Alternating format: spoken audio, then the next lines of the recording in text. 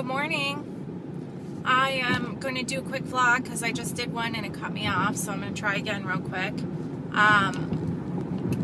Today is VLCD 7, 8, 9, 10, I believe. I think it's VLCD 10. And today I finally had a 1.4 pound release, which was great because I just spent the last 3 days with goose eggs or gains.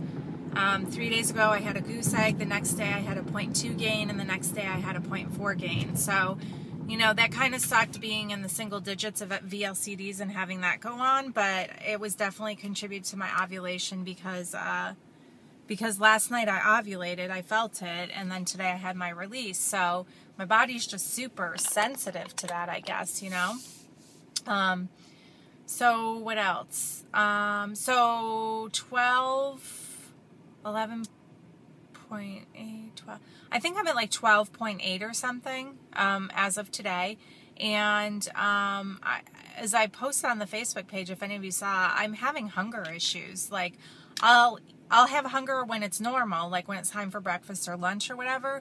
But then like I'll eat a snack and then 30 minutes later I'm really hungry again, like I never even ate, which is just new to me. It's nothing I've ever experienced before. Karen mentioned that it's probably just because I'm getting smaller and that happens, and other people have had that happen.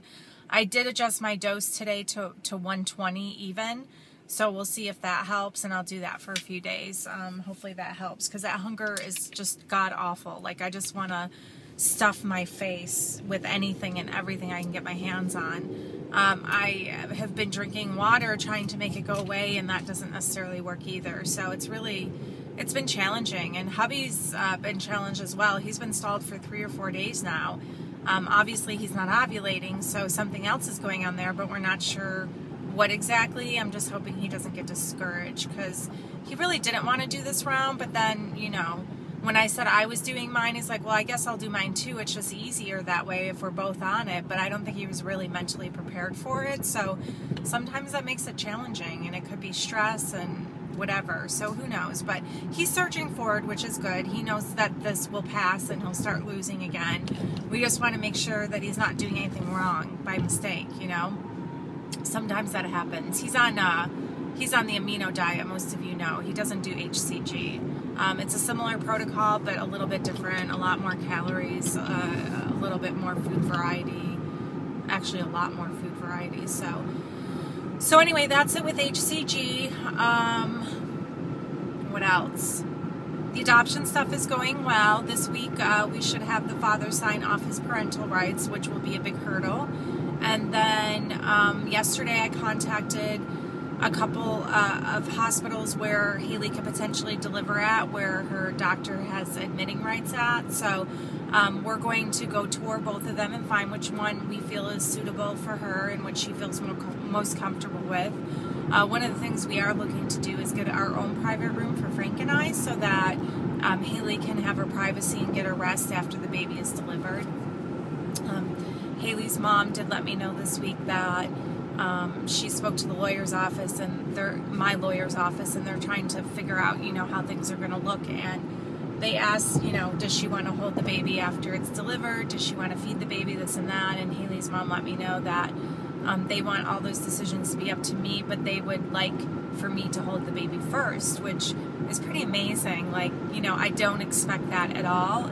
It's an honor to me to be able to do that. So I let her know that, and I also said, you know, if Haley changes her mind, that's okay too, because, you know, she may, you know, the hormones, and she just might change her mind. I think logically she knows what she wants to do, but then when the emotions and the hormones come into play, that could very well change. So I fully expect that it can, but if they do follow through with that, then like I said, I feel very blessed and honored to have that privilege. So it's hard to believe that the baby's going to be here in early December. Like, we're going to be parents very soon, and it's exciting and it's scary and it's freaking me out a little bit, but it's good in a good way, not in a bad way. So anyway, I think that is about it. I am headed into work. I have a doctor's appointment today with my primary GP.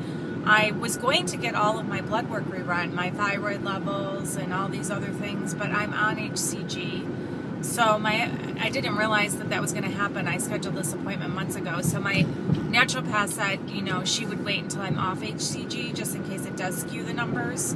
So I'm going to go see my doctor and then just have her write up the blood lab for me request, and then I'll just hang on to it till this round is over and then go get it done. So I think that's it, guys. I'm going to let you go before I get cut off. I think it'll cut me off any minute now. So I hope you're all doing well. I've been trying to catch up on vlogs and see what everyone's up to. So it's been so busy at work. It's been crazy. And then also with taking care of all this, you know, the adoption stuff and that, I just haven't had a lot of spare time, but I've been trying to keep up. So I'll talk to you guys soon. Love you. Bye.